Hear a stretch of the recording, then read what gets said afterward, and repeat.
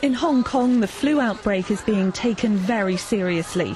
Children wear protective masks and have their temperatures checked at the school gates.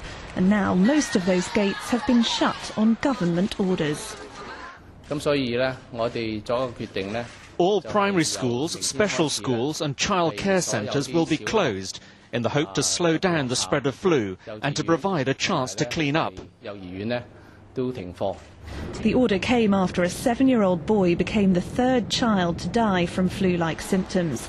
So far, the deaths haven't been linked, but they're not taking any chances. The decision was made due to a rising trend of flu infections within the community. We estimate this peak season of influenza will continue for a few weeks.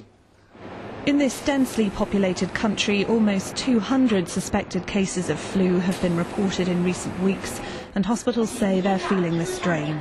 The government will be hoping that its decision to start the school Easter holidays early will ease the problem. It's the first time schools have been closed down in Hong Kong since the outbreak of SARS in 2003. And the country's top health expert who studied that health crisis has been brought in again to look at this one. Jane Haddon, BBC News.